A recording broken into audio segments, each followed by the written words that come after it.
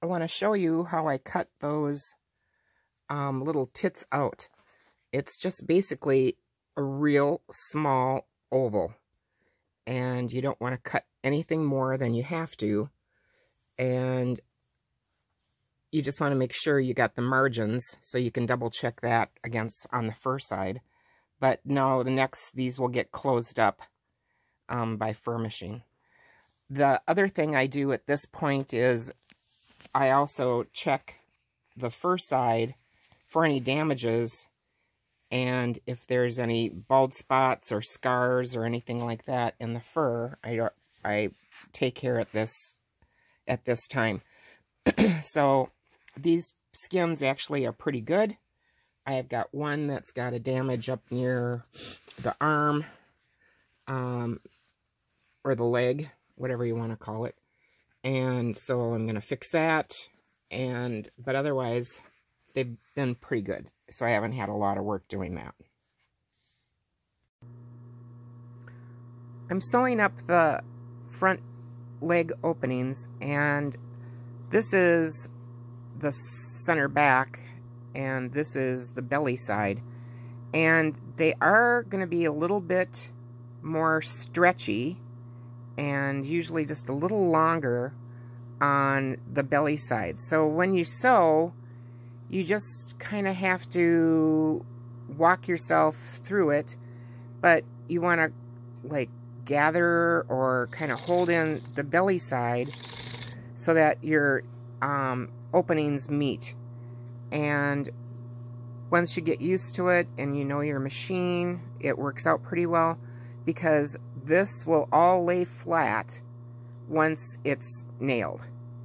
So just so you understand that, this had a little hole here by the front inside, so I had to stitch that up. But I just wanted to give you an idea. That's going to be a little bit bigger. I wanted to show you what it looks like after I have it joined up. You can see they're a little waffly, but that will all come out in the nailing. So just make sure that you tuck your hair in well, and then after you're done with your seam, what you want to do is take the back end of your knife or something similar, and you want to press down that seam. And then I go to the fur side,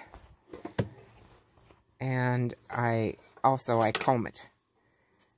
So you take your fur comb and you comb that seam, so you're sure that you don't have any hairs stuck in that seam edge.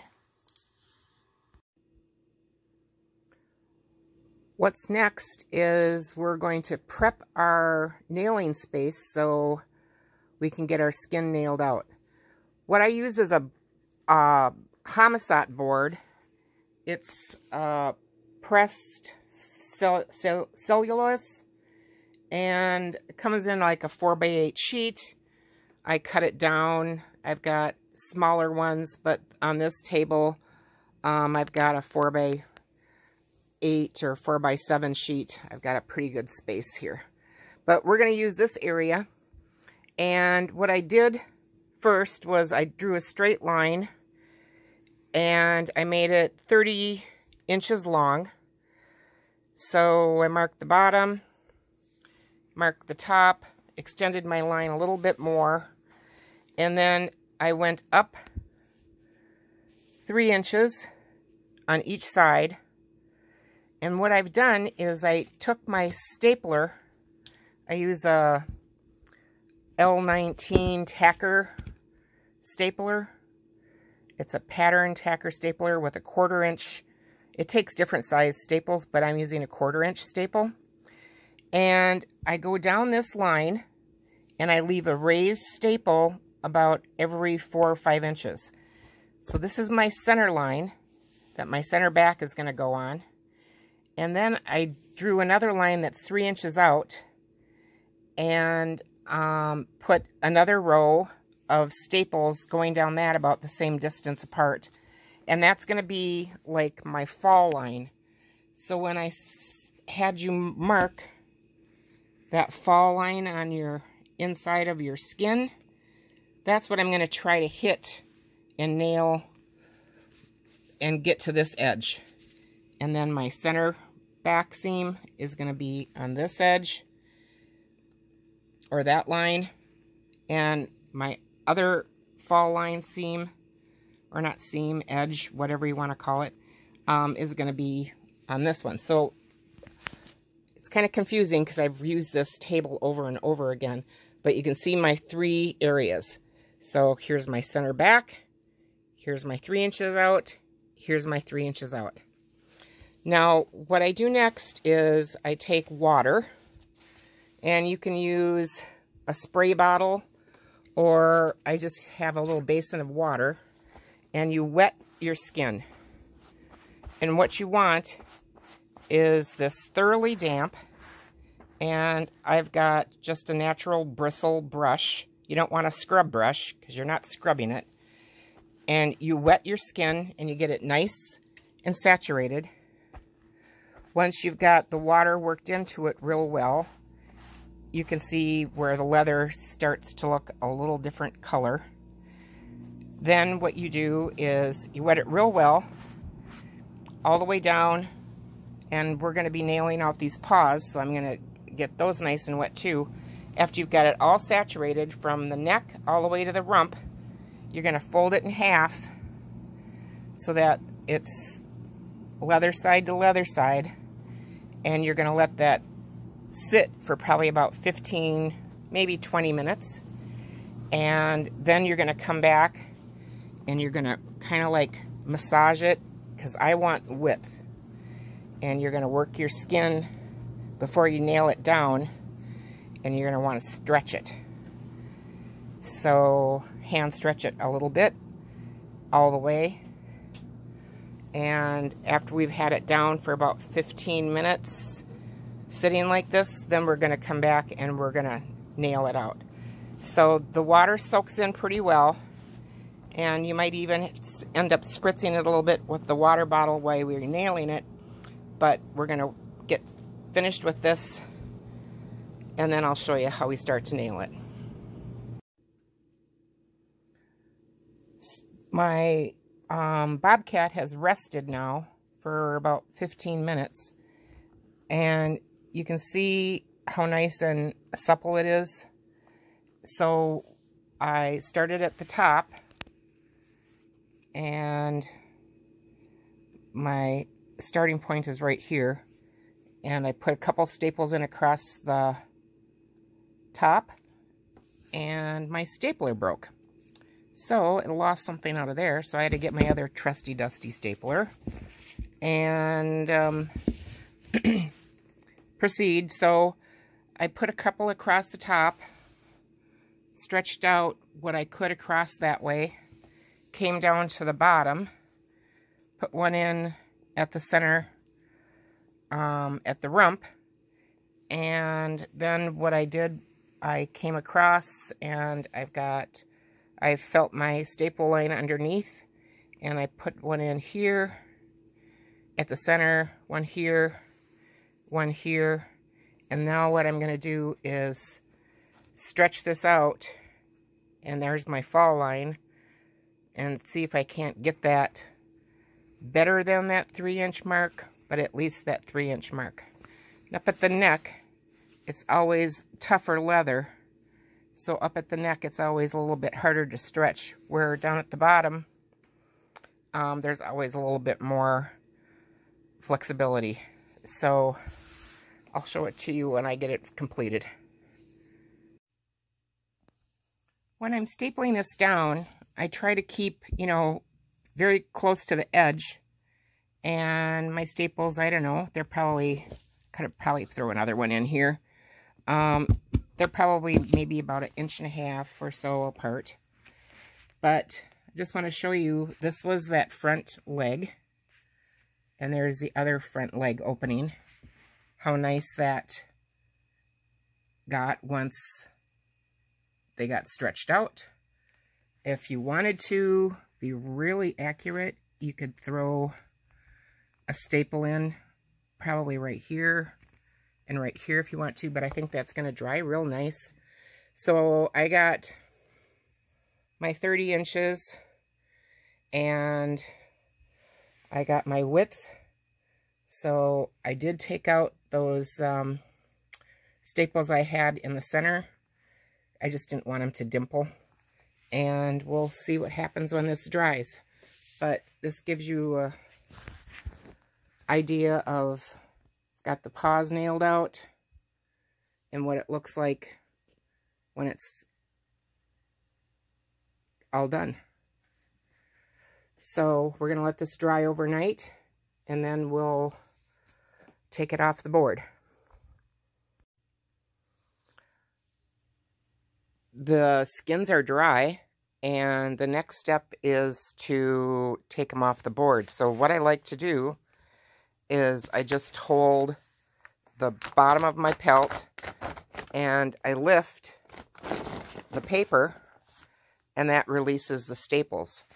So under here, it's where I have that layer of Homasote board, and then I do 2 layers of craft paper. This happens to be white, but it can be any color. And then the staples just pop right off the table. So after they're off the table or separated, then what I'm going to do is you just take and pick the staples out. I can use my staple I've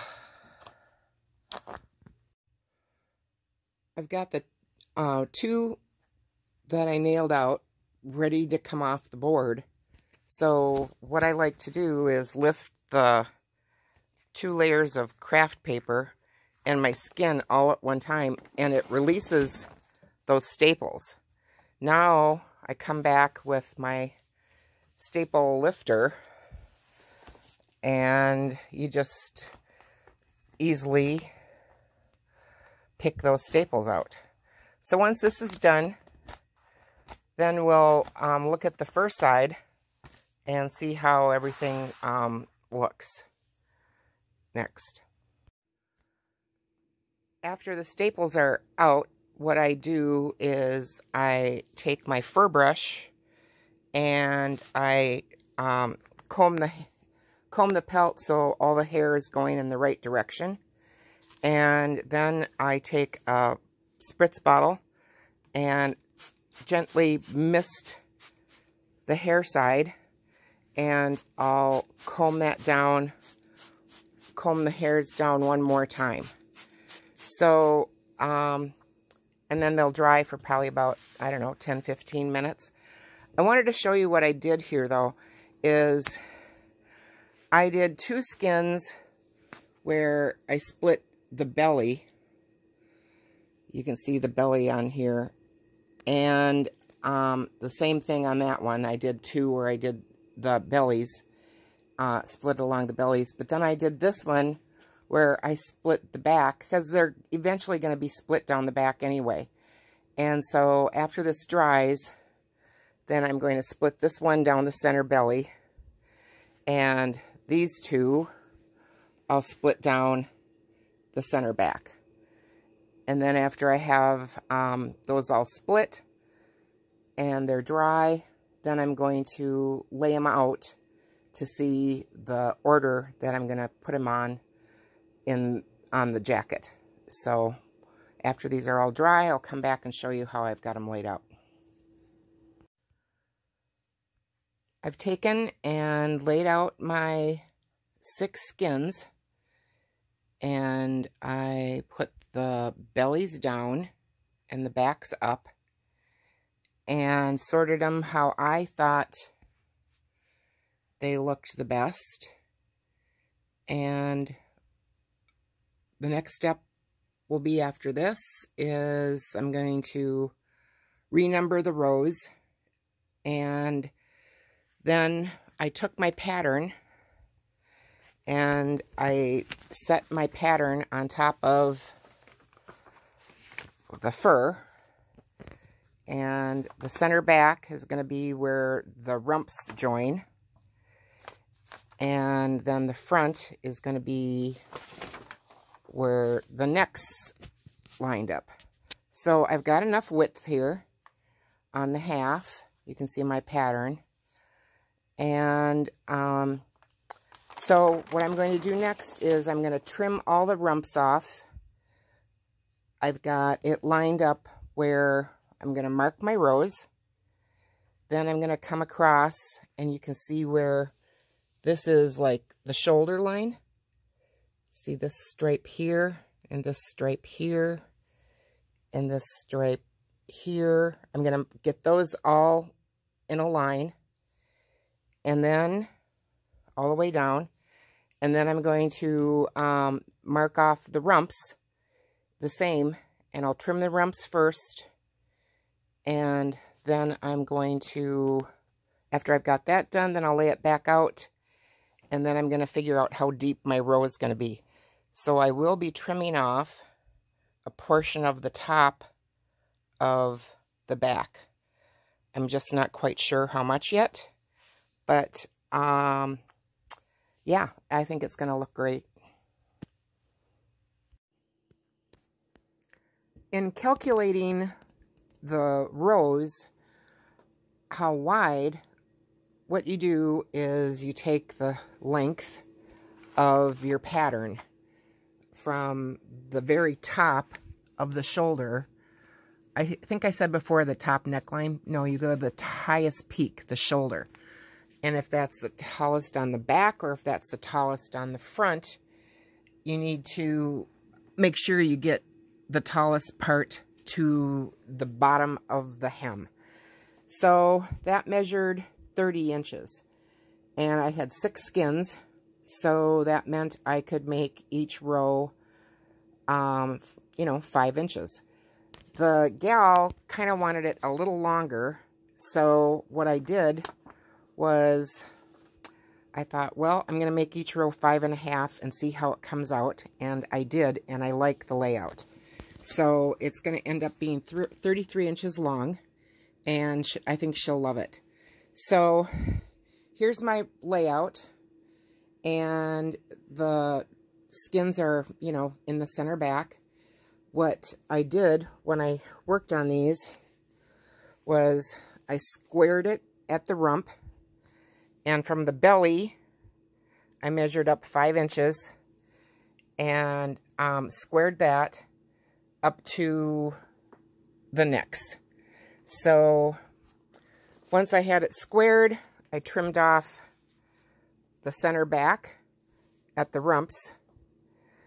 Well, not the center back, but I trimmed off the rumps at the center, and then squared the top edge of the backs, and we're good.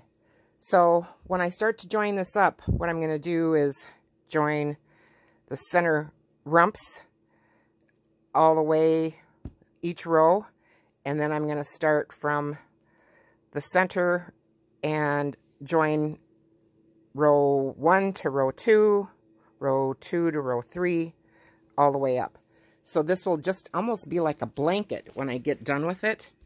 And then what we'll do is we'll take our pattern, and we'll mark our pattern back on a new piece of craft paper on the board, and then we're going to start nailing, because it gets nailed one more time after you've sewed it together.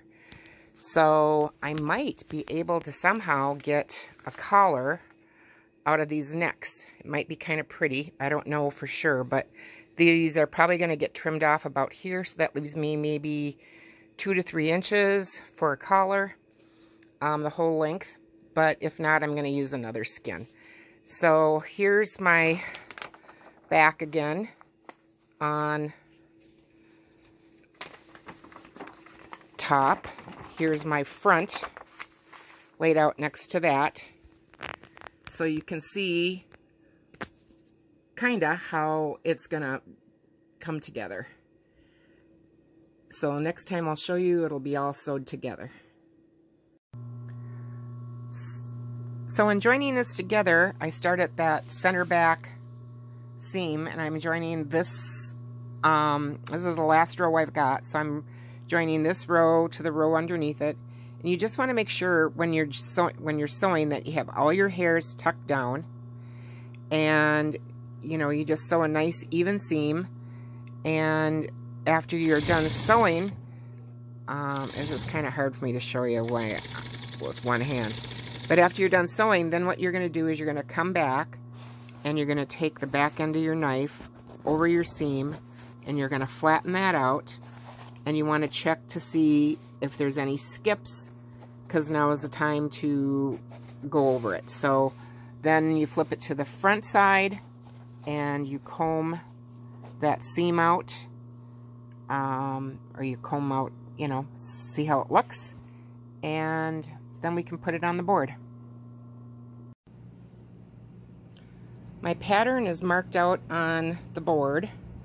So there's the back, there's the front, going this direction, that's the other half of the back, and the other front. So the tallest part of the body on the pattern was the top of this shoulder line coming off the neckline. So from that point, I measured down the 5.5 inch for each row and squared it, carried that over to the back, and then each row I marked with a raised staple, and you can kind of see the little circles I have on here, so you can kind of tell each spot that I've got a raised staple. So when I go to nail this out, what I'm going to do is I'm going to be able to feel that staple, and I'll know that my row is on point. So when I go to nail this out, what I'm going to do is, I'm going to take my fur, and it's all joined together. It's just like a big blanket, and I'm going to wet it with water, and I will start at the center back. So my 5.5 down from the point that I need to get the center back is right here. I'll match that, and then I'll go over across to that front, and then I'll go over across to that front, down the center back, continue, and each side to side.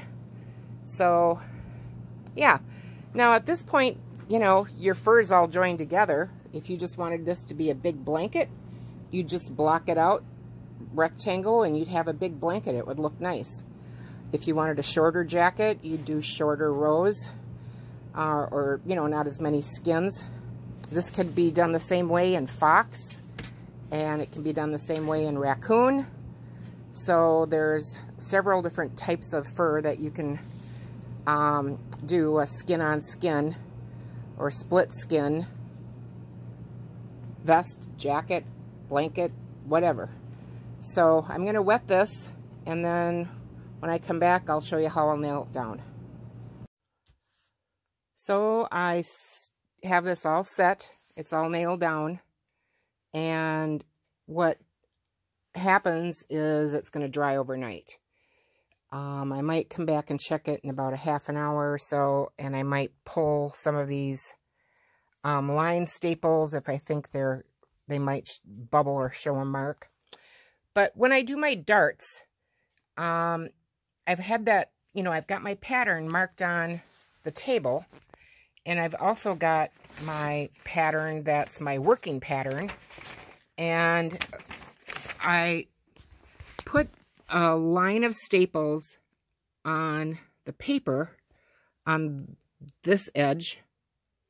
Then what I do is I also have a staple that's underneath, so I know when the dart stops. So I cut, when I'm nailing, I cut a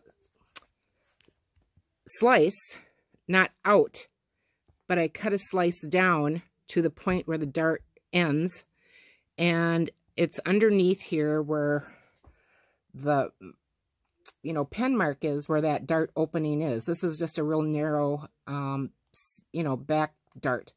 And then I spread my fur, and I put the other side of that line that I opened, on the other side of the line of the dart.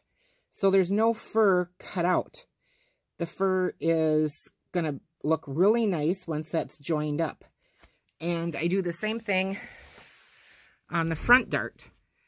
So the front dart, I've got it marked at the bottom underneath. And you can literally kind of like even take your pattern and you can lay your pattern on there so you can kind of see where you know where to slice your fur. But you just slice your fur, you're just opening up your fur the length of the dart. You nail your back side first, then you spread your fur so your front side matches that seam line, the other seam line, and then when you go to join this up, it's going to look like you never cut anything out of the fur because it's going to look like it exactly went back together.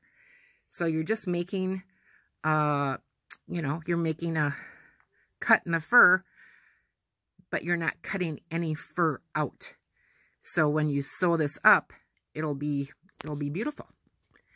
So we're going to let this dry overnight, and then we'll take it off. Tomorrow we'll square it, mark the pockets, and then we'll be ready to sew the shoulder seams, the darts, and the next step is probably the lining. It's dried overnight, and the next step that I do is I take my pattern and I lay it on my Bobcat and I mark my pattern out.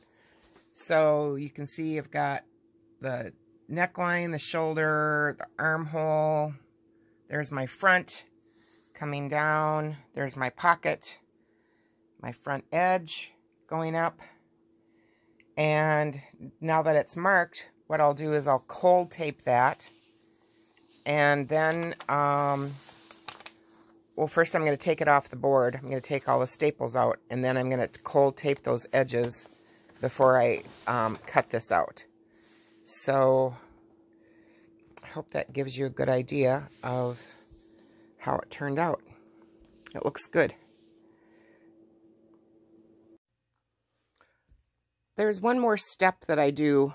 I did take this off the board, and I went over it and checked for any skips that show up after you're done, nailing. Sometimes you'll have a few.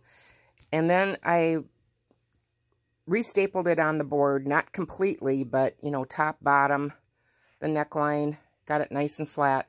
And then what I do is I take tipping and I do just the bellies. You could do the whole thing, but it's not necessary.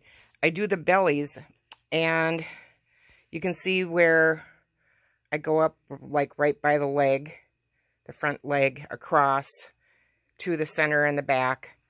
And I do my pocket edges, I do my seams, my armhole seams, my neckline shoulder seams, darts. And what this does is, tipping is a colorant. It's a dry stain that you mix, and I make just a small container. I don't know, I just use a glass jar, and you mix this dry stain with denatured alcohol so it dries real fast, and then you paint it on with a small paintbrush. So what it does is it colors the leather. It doesn't go through to the fur, but it colors the leather, and it gives the base of the leather, when the leather is turned back, it gives the base a little bit more of a darker finish so that your white, the white leather part of the skin doesn't show through. And it makes it a little bit more symmetrical, and it gives it gives the fur good depth, I think. This is something you could do on like the tips of a beaver mitt if it's light color. And you know, other things, the stain comes in black, brown. This is a pastel color, so it's not real dark. But now this will dry for probably about an hour and a half to 2 hours, and then I'll be able to cold tape it. So you don't see it from the fur side. It just kind of like gives the leather a little bit of cosmetic help. At this point, I've got my vest cold taped and cut or trimmed. And I've got my pockets marked. I've got my side seams marked. I'm not sure yet if I'm going to cut those out. I'm going to be putting a drawstring in this, so I might not even need to cut that that area out. But the next thing is I'm going to flip it over, and I'm going to wet glaze the hair. So that's completely done. You just spritz it lightly with water. And just to give you an idea of how that tipping works, it just kind of, can you see that coloration in there?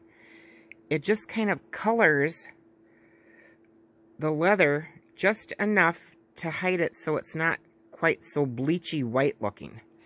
But it doesn't affect the fur at all. And cold tape is a fabric tape that's got an adhesive backing. You buy it from a furrier supply place, and when you use it, you just put it down on your, like if this was my edge, you put it down, it sticks, and then it stays when you sew so that it doesn't, your seams don't stretch. I can't do this very good one-handed, but you get the idea. It stays in place. Sometimes after I'm done sewing, I'll remove it. But, yeah. So this is my front edge. I extended my front facing up. So this is going to turn like that. So that's going to be my facing. And it should look good. The next thing I got to do is figure out a collar. So I think I'm going to use a fresh skin, and we'll go from there. This is how it looks after I've got it wet glazed and it's going to dry. So the process is basically you're training the hair to go in the direction that the garment should go. So I want my hair to go down. So you start at the top. You do a spritz with water and your water bottle, and then you follow up with your fur comb, and you brush everything down in the same direction. Then it dries. Now you're not saturating it, you're lightly misting it, because if you saturate it too much, you're going to get like wavy fur, and you don't want the fur to get wavy. I got a little bit wavy right here, but I'll come back and hit it again and straighten that out. So this is a very important part of setting up your project when you do something, whether it's a vest or, you know, even a beaver skin. Glazing it helps get the hairs going in the same direction. So it's important to do. But I think it looks beautiful.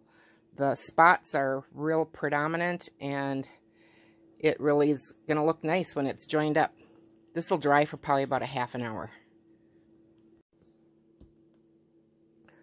I have the vest joined up, and I put in my pockets and got my darts joined up. I put on facing for around the armholes, but I had to figure out what to do for a collar. So I nailed out a skin, and I thought that was going to look good. The skin looks good, but I'm not sure if I like it on the coat. I kind of folded it in half. the vest. I kind of folded it in half, and we'll see. So then my next step was I had a bunch of front legs. So I had opened them up. That's what they look like when I cut them off. And I opened them up, split them, and then what I did was I joined 2 of them together and nailed them out. So when they come off the board, you'll be able to see a little bit better. But, so yeah, I just think this might be kind of pretty. They've got really nice markings. It'll be very distinct up at the neckline. And I'll be using, this is my collar pattern. So it's not real big. So if I put that on there, you can kind of get a judge of what that would kind of like look like. But we'll see how this goes after it gets dried. And I'm going to make the collar, and then I'll see if I like it. If I like it, fine. Otherwise, I'm going to use this skin over here and cut the collar out of that. But I kind of hate to waste the whole skin just for a collar. Alrighty. I joined up the collar, and I put that on, and I did use the paws, and I think it turned out pretty. So once I get it all finished, I'll show you what it looks like. And the next step is, after I got it all joined up, I put tape on the armholes, tape around the edges, and I'm going to build the fronts up so they get a layer of hair canvas on the front edge with a bit of fleece, and the pockets get the same. And so that's what I'm going to be doing next. So once I get this all pinned on and ready to go, I'll show it to you again.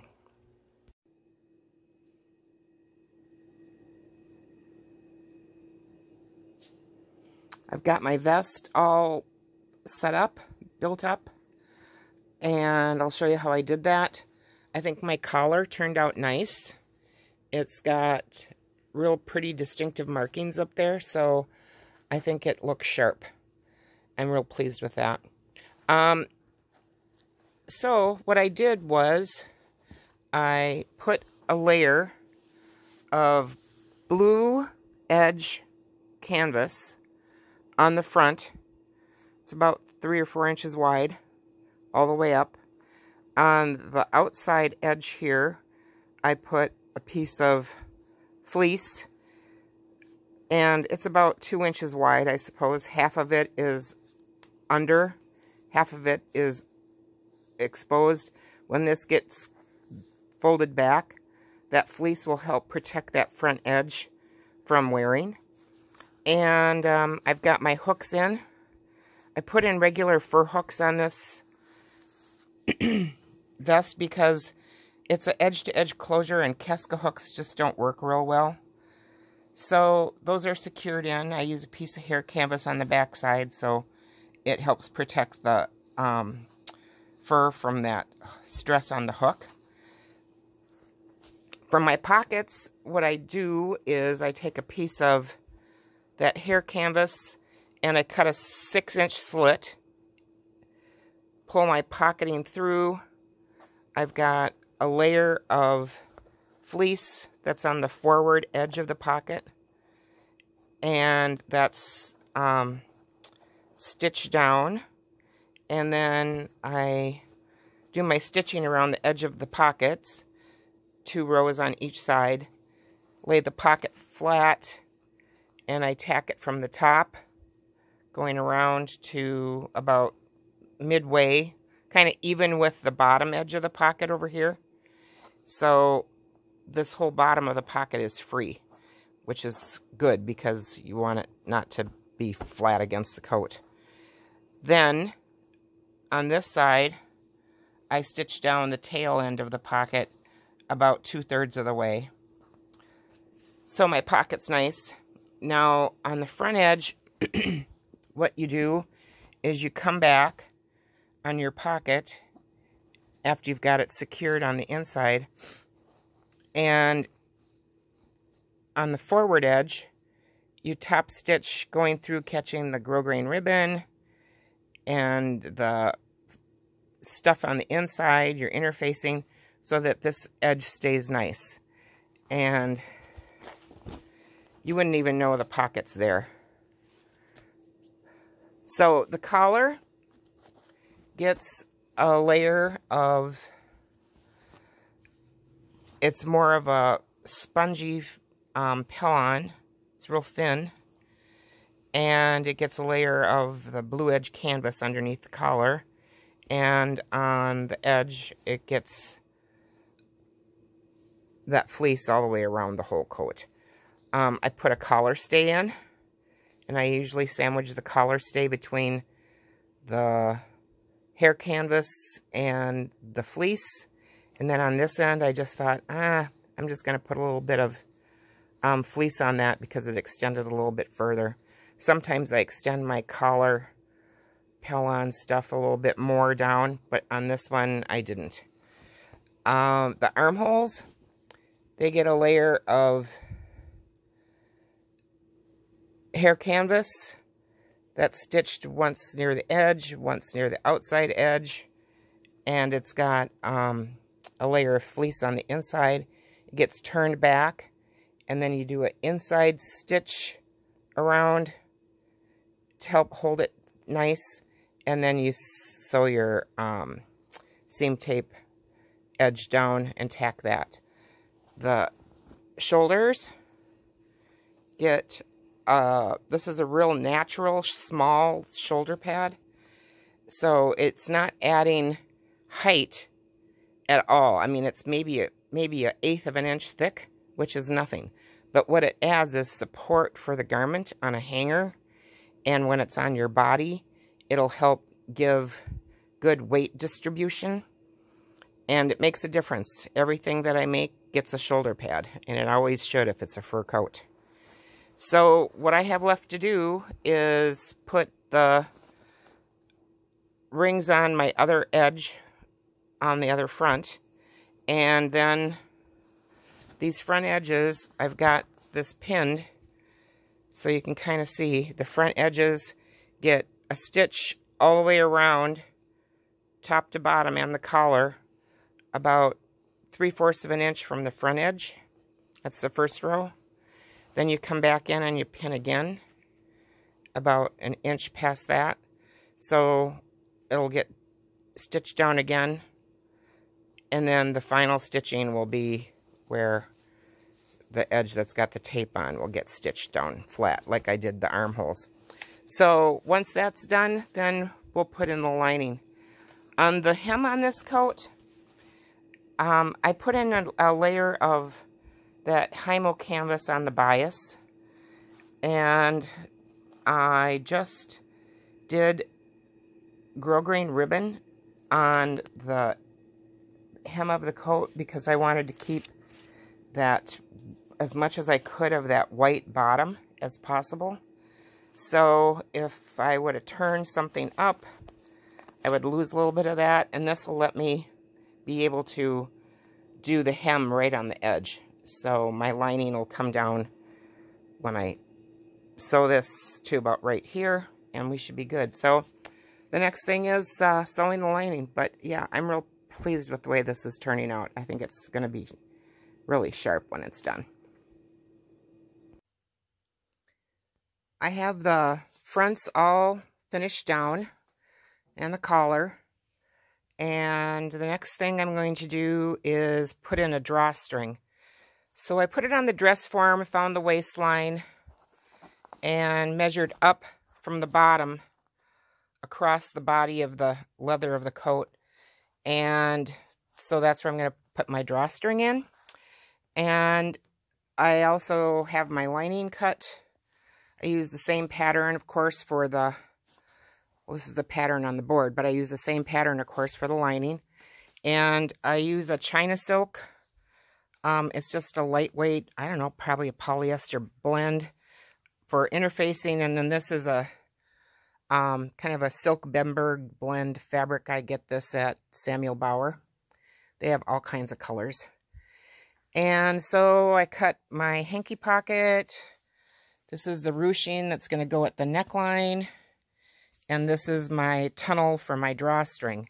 So when I do the tunnel for the drawstring, I'm going to center, make a 1-inch tunnel, and then I'm going to center that on that line I drew and stitch it at the top and stitch it at the bottom.